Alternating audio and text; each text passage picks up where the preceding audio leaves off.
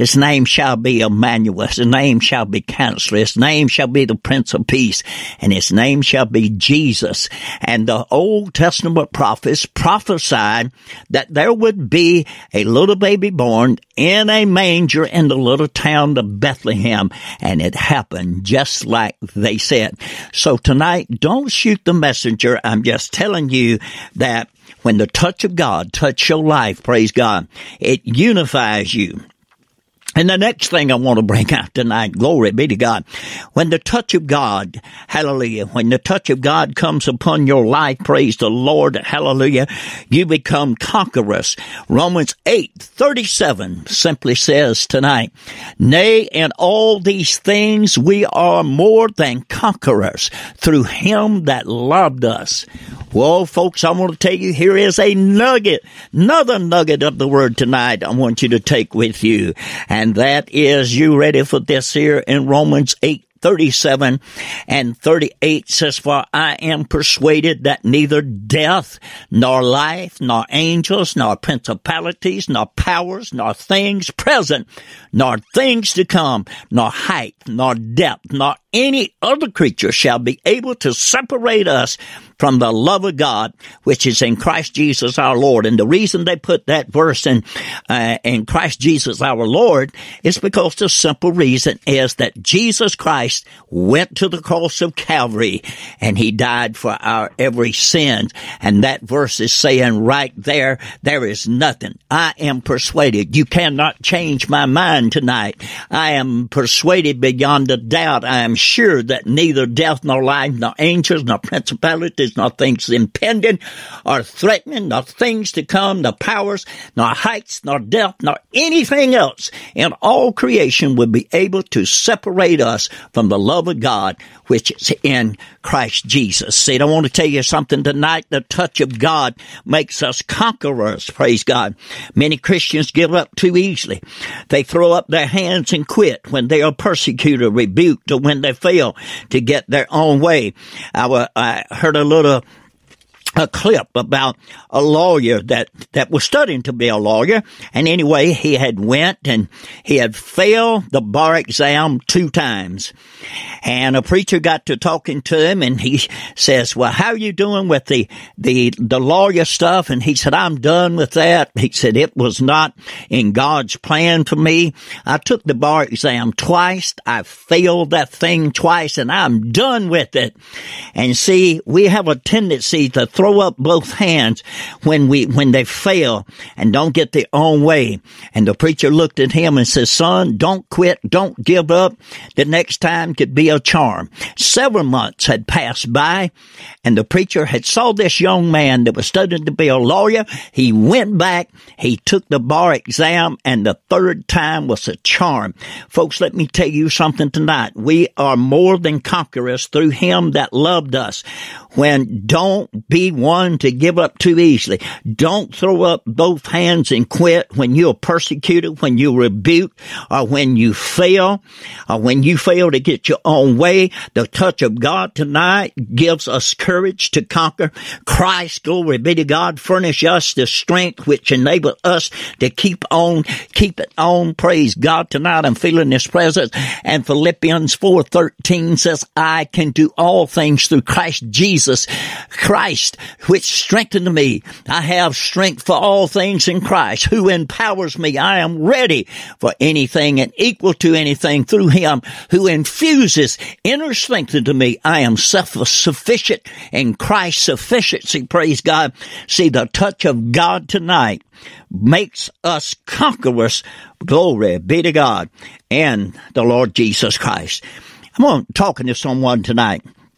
Don't be easy to quit. Don't have negative thoughts that, well, I'm done. It wasn't meant to be. Now, let me tell you something, folks. Many Christians, I want to say this, many Christians give up too easily. They stump their spiritual toe. Well, I backslid. I might as well quit. No, that's when you need to begin. Praise God. See, no matter how much we stumble, no matter how much we fall, the touch of God gives us courage to conquer. Christ furnishes us the strength which enables us to keep on keeping on. And see, when the touch of Christ comes along and the touch of God comes along tonight, he also in Matthew chapter 8:3 said, he heals. Did you hear what I said? And Jesus put forth his hand and touched him. Let me tell you something. There was a blind man and a leprosy, rather. He had leprosy in Matthew chapter 8:3. And Jesus put forth his hand and touched him, saying, I will be thou clean. And immediately his leprosy was cleansed. And he reached out his hand and touched him, saying, I am willing. I be cleansed by being cured. And instantly his leprosy was cured. Praise God. And was cleansed. See, the touch of God tonight, listen to me tonight, folks, the touch of God, hallelujah, brings healing. Hallelujah. Many have experienced divine healing because they have not experienced divine healing because of a lack of faith. We cannot expect to please God or receive blessings from him without faith. You remember what I said a while ago about Hebrews 11, James 1, 6 and 7, but let him ask in faith, nothing wavered. And him without faith, praise God, there's no way you can please God. Hebrews 11, 6.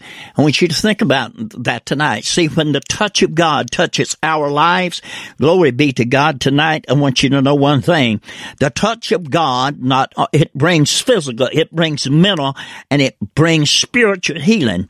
And our nation today, we are facing some of these very, very things right now. And that is, we are suffering physically. We have COVID-19. We are suffering mentally because of shutdowns and all this. And we are suffering spiritually because we can't understand. We question God, but the touch of God. The nugget I want you to get tonight out of this, the touch of God brings the physical, it brings the mental, it brings the spiritual healing. And here we go. We receive God's touch through reading his word, praying, believing, accepting, and obeying the word of God. Did you get that, what I'm saying here tonight? Did you get all that right there, folks? Did you get all that? That is a nugget of the word that I want you to get tonight.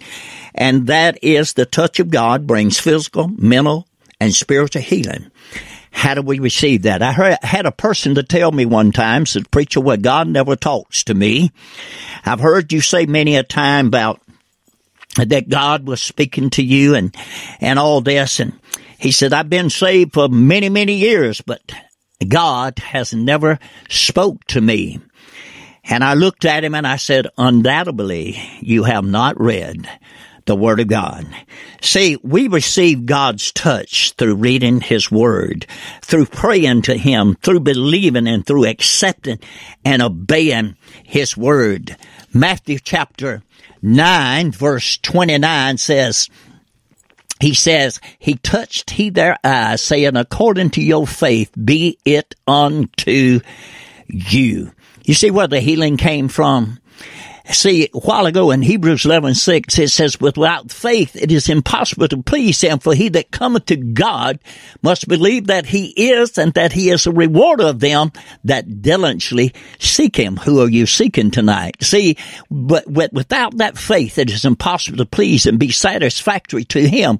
For whoever would come near to God must necessarily believe that God exists, and that he is the rewarder of those who earnestly and diligently seek him out. Praise God.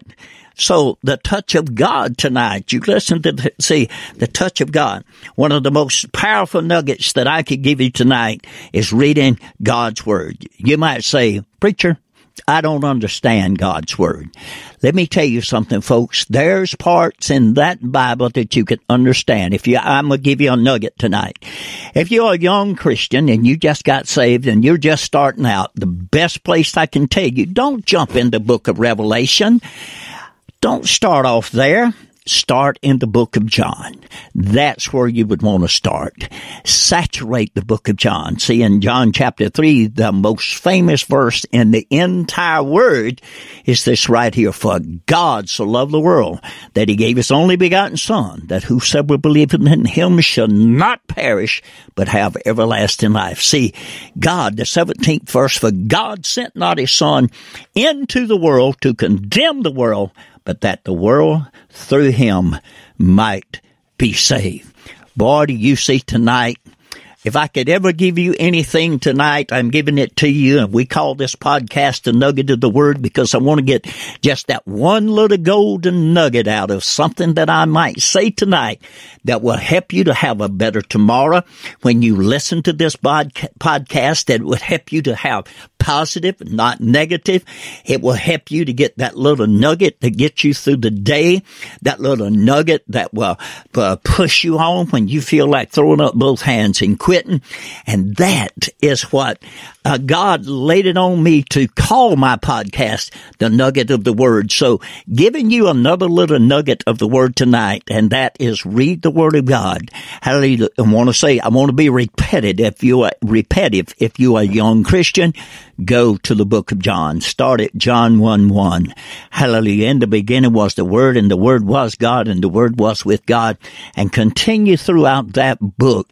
And then I would say the next one I would suggest you to start reading would be the book of Romans. You master those two and see. And don't let negativity get you down. You think positive. And when you read his word, pray and seek God. When you open that book up, open the word up and say, God, I need your Holy Spirit now to give me what I need to know out of this word. Now, when you pray, you need to start believing that God is going to do exactly that.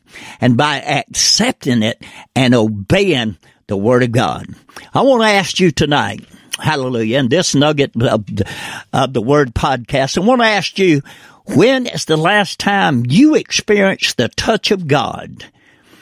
I want to tell you something tonight. God wants to touch you. God wants to reach out. He wants to touch you tonight like never before. And see, I want to give you a quick recap. When the touch of God touches you, you are transformed, you are ordained, you are unified, you are conquerors, and the Word of God can heal and set you free. When? I want to ask you once again, when is the last time you experienced the touch of God? Because I want to tell you something, God wants to touch you tonight. Will you let him? You know, we have another thing. If you will write us on Monday night at 7:00, that Nathaniel Nat Brown on Facebook, we have a Facebook live program called Prayer Changes Things. Would you look us up on Facebook? Because what we do, we have got a prayer journal. And before I leave this podcast tonight, if you have a prayer request, write us, email us at reverendnat94@gmail.com and say, Preacher, I want you to pray with me. We have a prayer journal. We have people that prays over this prayer journal over and over again, not one time a day, but several times a day. And tonight, I want to go to God in prayer. I want to pray that you will have a touch of God. And these trying times that we're going through, I want to pray that God will touch you and God will meet you in a special way. Let's go to God in prayer. Our gracious Heavenly Father, we come to you tonight, God, knowing that you're the great I am. Knowing, God, that you're the great physician. Knowing tonight, God, that your touch transforms us.